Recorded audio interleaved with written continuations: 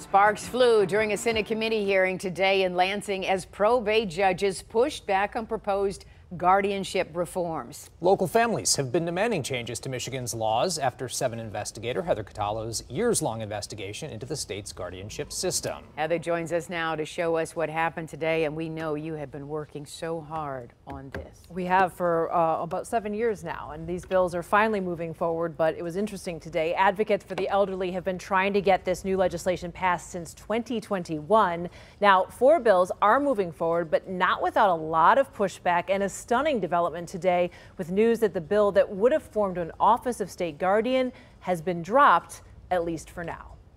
They took my mom before I knew it. It's disgusting. Our elderly people shouldn't be a commodity and shouldn't be able to be trafficked by these people. Families across our community are demanding change, and so are the members of the Attorney General's Elder Abuse Task Force as they fight to get 4 bills passed in Lansing. A system that ignores the rights of vulnerable adults and dehumanizes them and ignores the concerns of family members doesn't do justice, and it must be changed. The task force has worked for years to increase protections in Michigan's guardianship laws for vulnerable adults. If you're placed under guardianship, you're declared legally incapacitated and no longer have any rights. They determine whether or not you can marry, whether or not you can divorce, whether or not you can live in your own house. The bills come from one simple truth, which is there's too many vulnerable adults across the state who have been taken advantage of. During the hearing, the head of the Elder Abuse Task Force announced they've had to drop a bill that would have established an office of the state guardian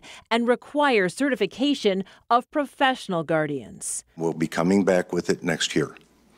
It's not going anywhere. Certification has to happen in the state of Michigan. But the bills still provide several protections, including making sure probate judges put their reasons on the court record if they choose a professional guardian over a family member who wants to take care of their own loved one. How do you appeal a non-record?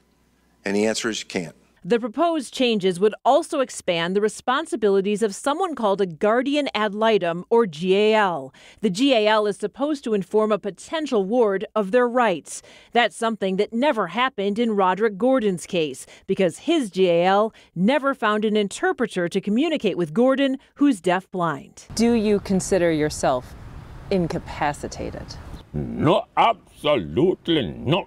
But the bills have powerful opponents. No one else is going to gather that information. 3 different probate judges testified that they oppose the bills. So I think the consequences of the legislation would be to reduce the number of professional guardians available to serve the community. The system is not supposed to be designed to protect the interests of judges, lawyers, and guardians.